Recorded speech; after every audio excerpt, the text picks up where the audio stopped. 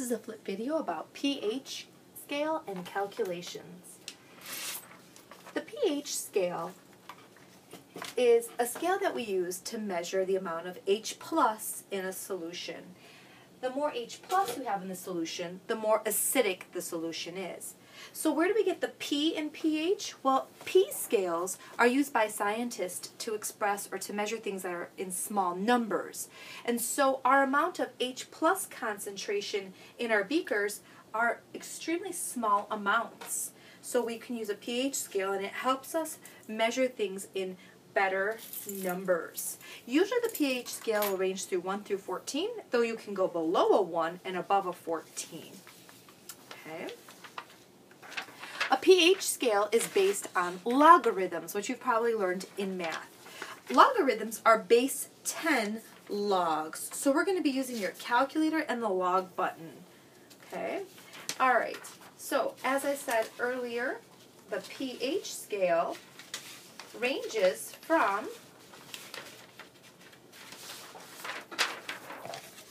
1 to 14, though you can go below a 1 and above a 14, kind of like a super acid and a super base.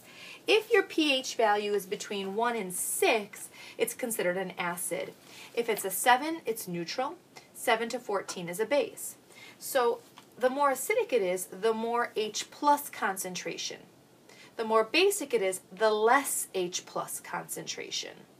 Okay? And neutral means equal concentrations of H plus and the OH minus.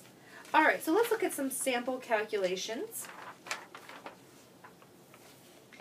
It says calculate the pH where H plus is equal to 1.0 times 10 to the negative fifth molarity. Let's remember the brackets mean concentration, and again my value has a capital M for molarity. Molarity measures concentration.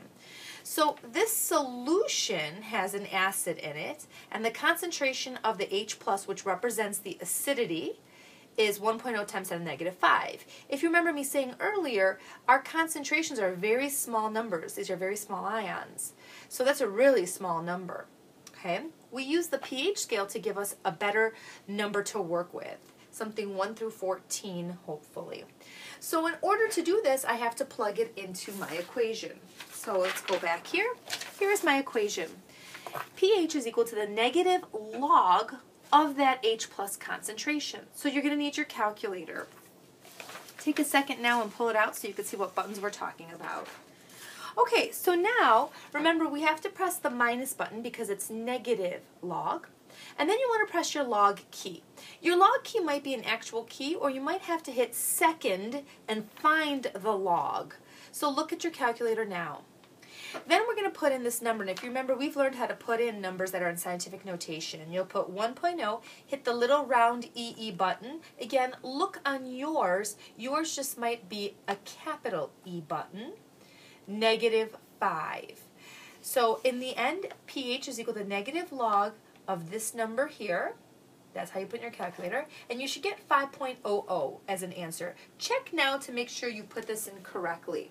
Now, how do we do Sig Figs on this? That's what I'm going to teach you next. Okay. Also, if you notice, pH has no unit, so you'll never have a unit on pH. Okay. Sig Figs for pH is a bit unique. They do not follow normal rules for Sig Figs. So again, Sig Figs are different for pH. So if we look here, we just got an answer of 1.0 times 10 to the negative fifth. We just got an answer of 5.00. How do we do Sig Figs on that? Well, our given was 1.0 times 10 to the negative fifth. And if you notice, there were 2 Sig Figs in our given. 1, 2. Trailing zeros are significant if there's a decimal somewhere present in the number. Okay. So how do we do Sig Figs in our pH number? Our Sig Figs match how many decimal places we give our pH. So we don't care to look at the front number for Sig Figs. We still put it there. But our Sig Figs tells us how many decimal places we should add after. Okay, so 2 Sig Figs means 2 decimal places. Please recognize this is a very different way to do to do Sig Figs. Okay. How about if I want to do the reverse? Let's say instead of giving you the H plus concentration, I'm giving you this side of the equation on the opposite side of the equal. So I'm giving you pH and you're solving for H plus. Well, that's called the inverse. The inverse, okay? So let's take a look at this problem. Calculate the H plus if the pH is 7.0. So again, now I'm giving you this side of the equation. So the inverse is what we're going to be doing, okay? Remember, we're still going to be using our equation. The only difference is I plug in my 7.0 and my pH, and I'm solving for this side. Again, this is called the inverse. The inverse for a pH, remember, in this slide here, we said log is a base 10. Logarithms involve base 10 logs. So in order to do the inverse, you're going to take 10 to the negative of the pH, okay? So 10 to the negative of the pH. So you want to press 10 to the X button, find it on your calculator. You might actually just have a button that says 10 to the X, or you might have to press second to get that button. And then you want to put in a negative sign, and then the pH value. So a good way of saying this is 10 to the negative pH is how you do the inverse. So notice I punched in 10 and I raised it to the negative 7 because pH was 7. You have to put in the negative sign. And you should get 1 times 10 to the negative 7. 1 times 10 to the negative 7. Good?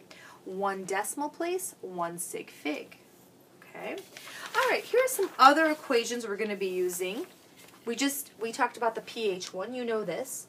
We talked about this one right here. Maybe we can even say 10 to the negative pH to be more specific instead of 10 to the negative X. Okay? And here are some new ones in green.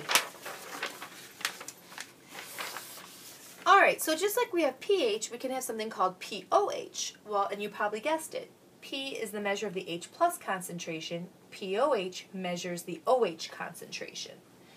So I can have pH plus POH, and they should equal 14, which is the total on the pH scale. I can also do this. My OH concentration times my H plus concentration should always equal 1.0 times 10 to the negative 14. And just like we had pH equals negative log of H plus, we have POH equals the negative log of the OH ions.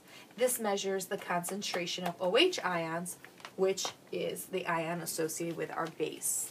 Okay? All right, let's look at our last problem seen here. There's many problems you can do. Here's another example. Calculate the pH for a solution that has a hydroxide concentration equal to 1.0 times 10 to the negative 3. I'm going to do this in 2 steps. Again, sometimes there are multiple ways you can do this. So here's the way I'm going to solve for this. So I look here and I say, I have an OH value. Which equations have OH in them? OH is seen here. OH is seen here. So I can use either one of these equations. Doesn't matter which one.